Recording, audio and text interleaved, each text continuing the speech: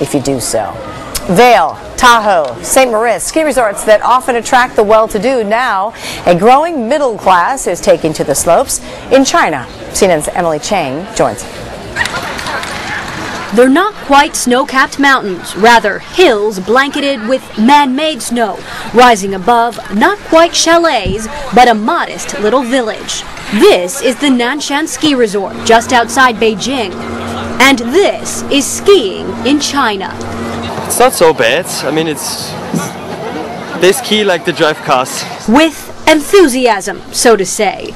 Just a few years ago, skiing was more of a novelty in China, meant mostly for professionals or the rich.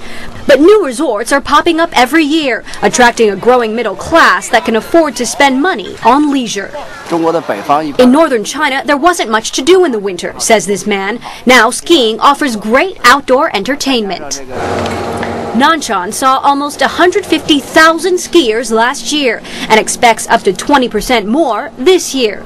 No signs of the economic crisis here, instead a playful family affair. It's fun and exciting, this man says. My kid loves it. There are 21 runs here, most of them beginner or intermediate level. None of them more than 1 or 2 minutes long. Perfect for people who just want to give it a try. Some of us still have a lot to learn. Luckily, there are plenty of instructors, many of them trained abroad, along with the staff. I've been to France, Austria, Germany, Switzerland, Korea, and Japan, says the deputy manager. The idea is to bring the best of skiing, skill, and culture back to China, with a little local flair. Lunch is not surprisingly a very Chinese affair. You have sheep kidney, cattle tendon, and squid on a stick.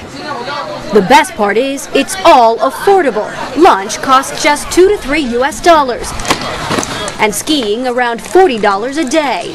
Prices that certainly beat those fancy resorts almost anywhere else in the world.